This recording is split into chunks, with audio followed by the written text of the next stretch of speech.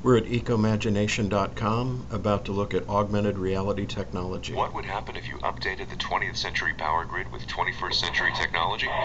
You get the smart grid. Take a look around and see how GE is creating innovation you don't have to wait for. We're opening the smart grid, and you'll see in a second, in order to look at augmented reality, we need to download the solar panel marker, which is a sheet of paper that's got a black and white image on it. I have that, so we'll launch the wind turbine demo.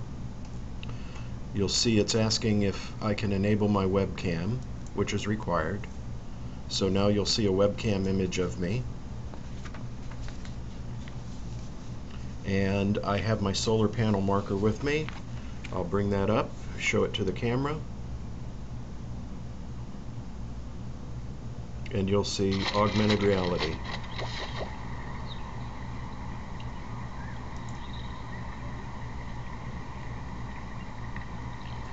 It's a 3D diorama of a wind farm, and you'll see the scarecrow from the Wizard of Oz commercial is out dancing in this 3D environment.